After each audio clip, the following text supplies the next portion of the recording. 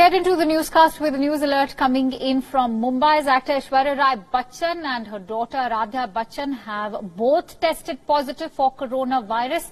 This comes shortly after Bollywood superstar Amitabh Bachchan and his son, actor-producer Abhishek Bachchan, also tested positive last night.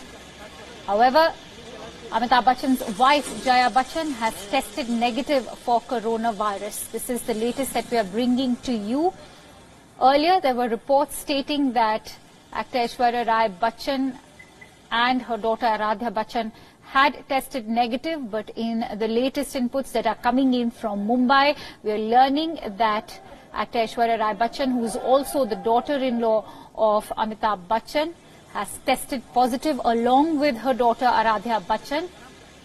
Both have tested positive for coronavirus. However, Amitabh Bachchan's wife, Jaya Bachchan, has tested negative, and remember, earlier during the day, India woke up to the news of the veteran actor and his son testing positive. Both of them had been shifted to a private hospital in Mumbai, and it was yesterday late night that Amitabh Bachchan sent out a tweet informing his fans and followers that he has tested COVID positive and that he had been shifted to a hospital, informing the authorities, family and staff undergone tests. Results awaited. All that have been in close proximity to me in the last 10 days are requested to please get themselves tested. That is what the Bollywood superstar had to say. At the same time, it's important to also inform all of you that the Bollywood actors'